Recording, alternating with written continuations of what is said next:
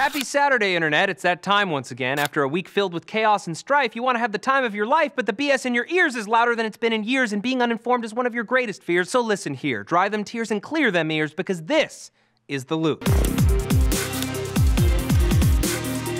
Major news this week as the U.S. Air Force found and destroyed an ISIS headquarters in Syria after an ISIS agent, dubbed a moron by U.S. General Hawk Carlyle, tweeted a selfie on social media with the terrorist-held building in the background. The airmen of the 361st Intelligence, Surveillance, and Reconnaissance Group were able to glean the location of the building and destroy it a short 22 hours later with 3 joint direct attack munitions. The successful bombing was announced on military.com this past Wednesday. However, despite this small victory in Syria, the fight against the terrorist group is far from over. This past Wednesday, Deputy Secretary of State Tony Blinken told France's Interradio that while the Pentagon had killed over 10,000 ISIS members since last August across Iraq and Syria, the extremist group had recruited just as many new members in that same period. In September 2014, the CIA posited that there may be as many 32,000 fighters in ISIS, but they have been reticent to release a more recent figure. It seems that no matter what gains the global community is able to make against the group, the fight to defeat them will continue for the foreseeable future. Conflict between Ukraine and Russia escalated this past week after there were 2 skirmishes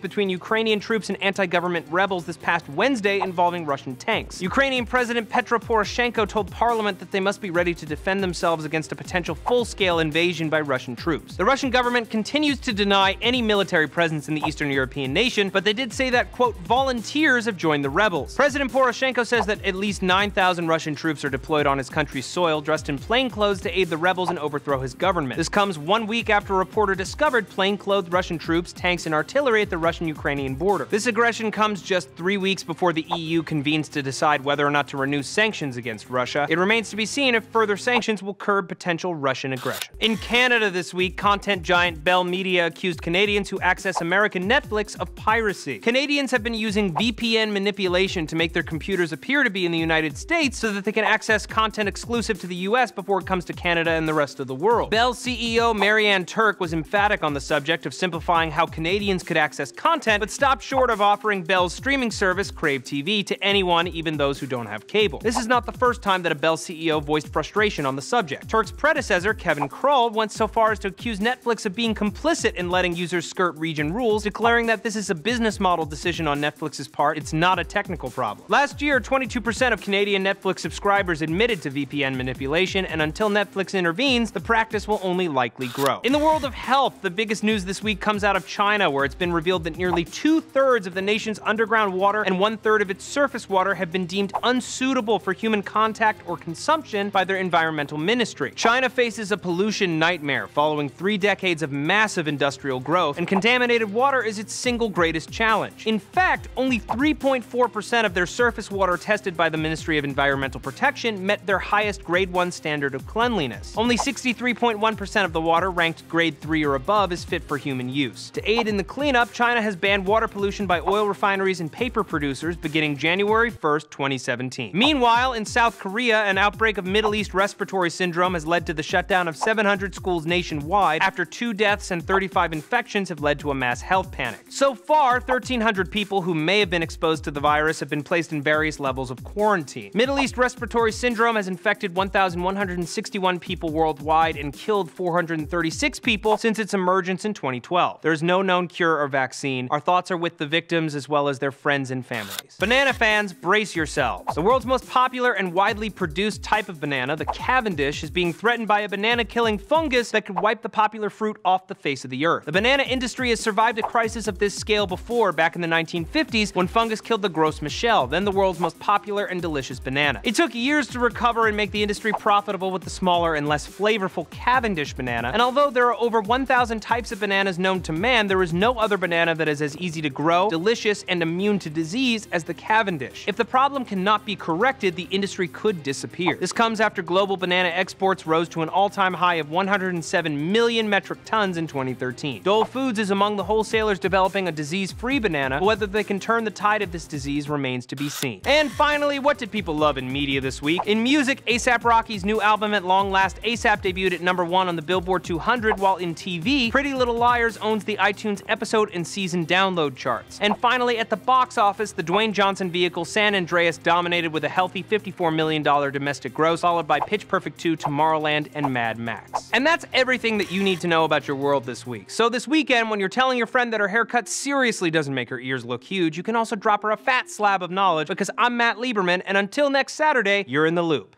Thanks for watching. So legitimate that MTV Network's VH1 will be televising the Streaming Awards this year. So guys, if you are trying to look for Maude Garrett nudes on the internet and you don't see a scar, you know that S is fake.